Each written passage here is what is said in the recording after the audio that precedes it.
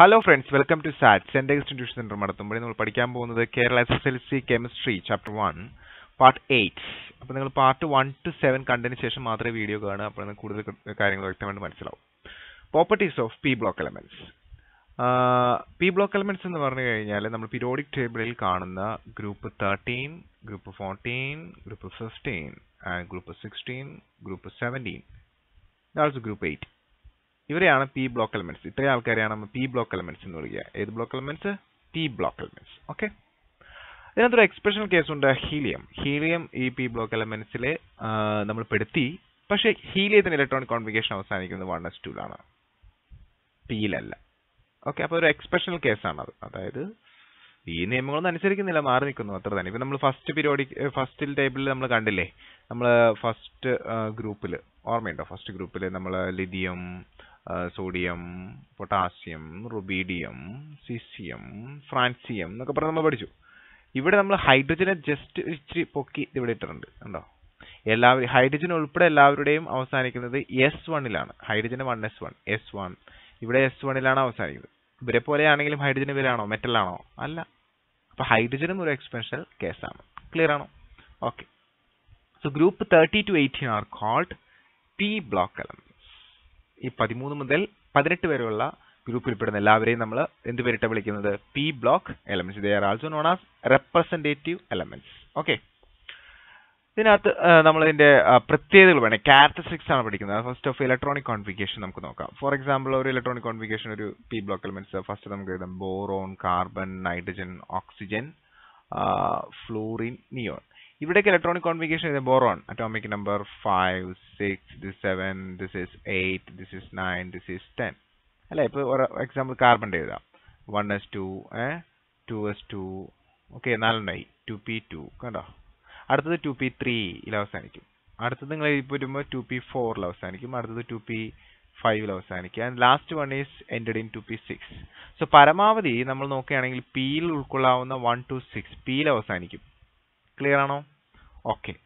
So the general valence shell electronic design of p block elements is 2np1 to 6 എന്ന് പറഞ്ഞാൽ general ആയിട്ട് പറയുന്നതാണ്. നമ്മൾ ഹയർ സ്റ്റഡീസിൽ പഠിച്ചുള്ളത് എങ്ങനെയാണ്, with the expansion of helium. Okay, so group 13 boron family അവസാനിക്കുന്നത് P1ല്, 14 carbon family P2ല്, 15 nitrogen family P3ല്, then 16 oxygen family, then 17 halogen family, 18 Noble gases. 18ാമത്തെ ഗ്രൂപ്പിൽ നമ്മൾ വിളിക്കുന്ന പേരാണ്, പ്രത്യേകം പേരാണ് എന്ത്?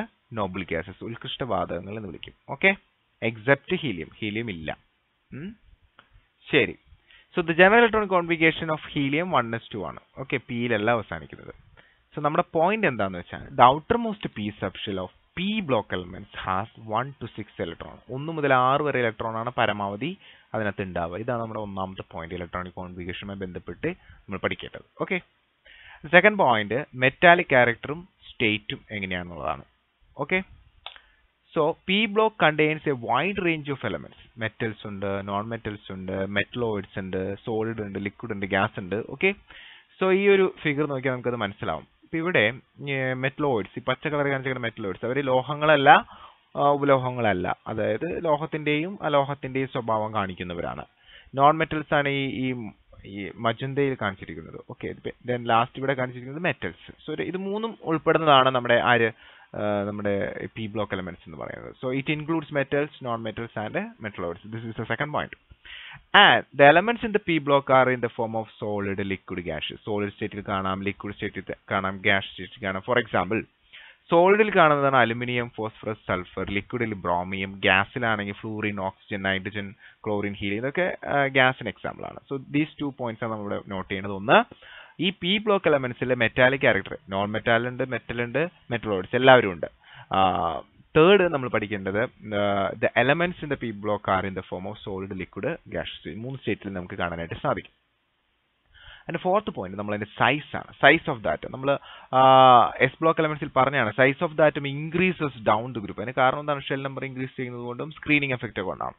അതുപോലെ ലെഫ്റ്റ് ടു റൈറ്റ് പോകുമ്പോൾ സൈസ് കുറഞ്ഞു വരുന്നു. അതിന് കാരണം ന്യൂക്ലിയസിന്റെ ചാർജ് ഇൻക്രീസ് ചെയ്യുന്നത് കൊണ്ടാണ്, ഷെൽ നമ്പർ ഇൻക്രീസ് ചെയ്യുന്നില്ലെങ്കിലും.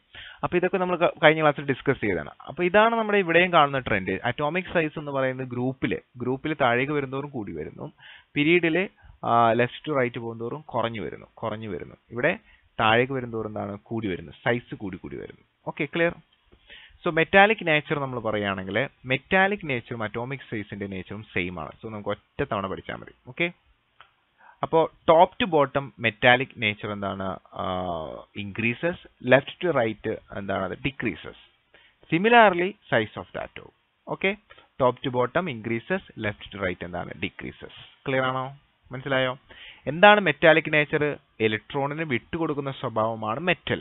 അപ്പോൾ നല്ല വലിപ്പമുണ്ടെങ്കിൽ ആ ലാസ്റ്റ് ഷെല്ലിൽ ഇലക്ട്രോൺ ന്യൂക്ലിയസിൽ നിന്ന് ഒരുപാട് അകലെയായിരിക്കും, പെട്ടെന്ന് ഇലക്ട്രോണിനെ വിട്ടുകൊടുക്കും.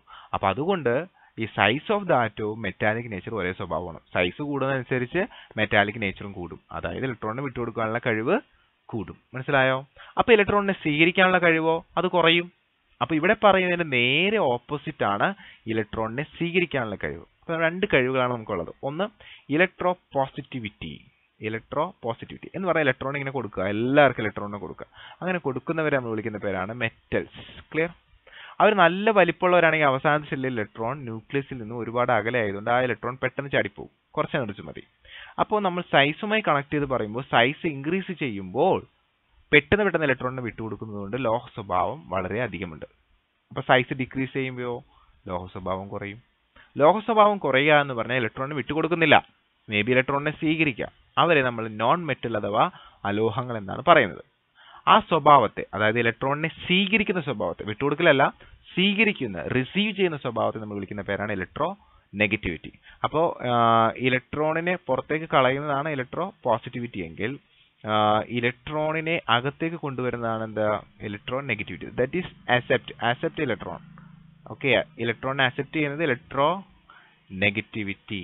Okay, electro negativity. Electro positivity എന്താണ്, ഇലക്ട്രോണിനെ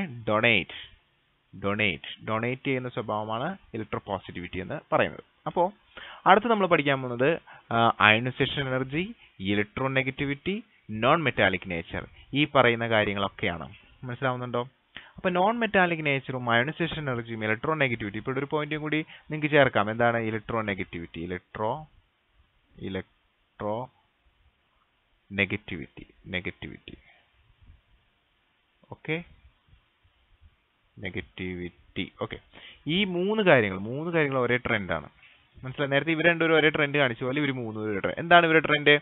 അയോണൈസേഷൻ എനർജി നോക്കാം. What is ionisation energy? അവസാനത്തെ ഇലക്ട്രോണിനെ റിമൂവ് ചെയ്യാൻ വേണ്ട എനർജിയാണ്. വലിപ്പം കൂടുന്തോറും അവസാനത്തെ ഇലക്ട്രോണിനെ പെട്ടെന്ന് റിമൂവ് ചെയ്യൂലേ? അപ്പോൾ ഗ്രൂപ്പിൽ താഴേക്ക് വരുന്നതോറും കുറച്ച് അയോണൈസേഷൻ എനർജി മതി. അയോണൈസേഷൻ എനർജി എന്താണെന്ന് മുന്നത്തെ ക്ലാസ്സിൽ വ്യക്തമായിട്ട് പറഞ്ഞിട്ടുള്ളതാണ്. അപ്പോൾ അയോണൈസേഷൻ എനർജി താഴേക്ക് വരുന്നതോറും കുറവ് മതി. മനസ്സിലായി? അപ്പോൾ മുകളിലേക്ക് വരുന്നതോറും എന്താണ്, കൂടുതലാവണം. അപ്പോൾ വലിപ്പവുമായി ബന്ധപ്പെടുത്തി വലിപ്പം കൂടുന്നതനുസരിച്ച് അയോണൈസേഷൻ എനർജി കുറയും. സോ സൈസുമായിട്ട് കണക്ട് ചെയ്ത് നമുക്ക് എല്ലാം പറയാന്നാണ് ഈ പറയണം. സൈസ് ഇൻക്രീസ് ചെയ്ത് കഴിഞ്ഞാൽ അയോണൈസേഷൻ എനർജി എന്ത് ചെയ്യും, ഡിക്രീസ് ചെയ്യും.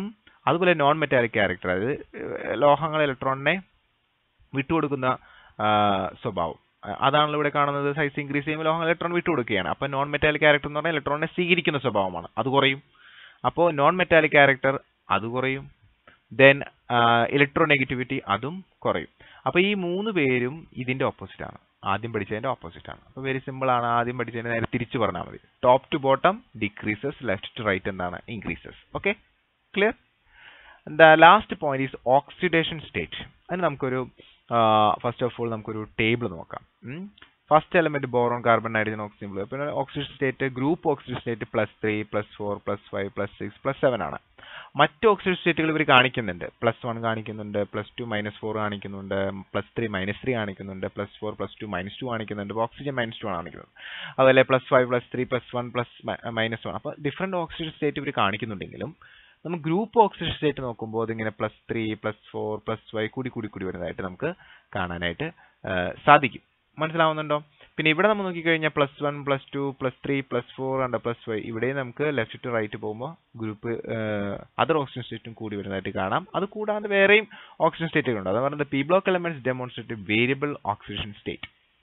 So the oxidation state increments as we move from left towards right in the periodic table. നമ്മൾ ഗ്രൂപ്പിലേക്ക് താഴേക്ക് വരുന്നതോറും ഓക്സിഡേഷൻ നമ്പർ കൂടുകയോ കുറയോ ചെയ്യുന്നില്ല. There is no change in oxidation number. Clear? Okay.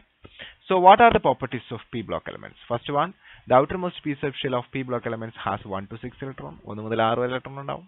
രണ്ട്, it includes metals, non-metals and metalloids. ഇതിനകത്ത് ലോഹങ്ങളും ഉപലോഹങ്ങളും എന്താണ് metalloids അലോഹങ്ങളൊക്കെ ഉണ്ടാവും. Then the elements in the p block are in the form of solid, liquid, gases. Solid ഉണ്ടാവും, gas ഉണ്ടാവും, liquid ഉണ്ടാവും. Size of atom metallic nature പറയാം, top to bottom increases, left to right decreases. Size എന്താണ് left to right കുറഞ്ഞു വരും, top two bottom increase ചെയ്യും. Size ആണെങ്കിലും ലോഹ സ്വഭാവമാണെങ്കിലും.